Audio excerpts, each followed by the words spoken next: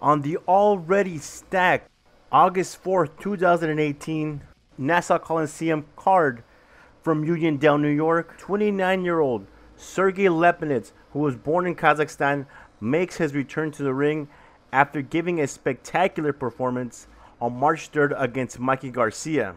He will face 29-year-old Erick from Ecuador, whose record is 20 wins, 5 losses, 0 draws with 8 KOs. Erick has gone up against Sean Porter, Chris Algieri, and Miguel Titer Vasquez. Although those fights have not gone in Erick favor, he is one tough measuring stick for any welterweight. This will be Sergey Lipinets' first fight in the welterweight division, and for the looks of it on paper, it is going to be an all-out brawl on August 4th, 2018.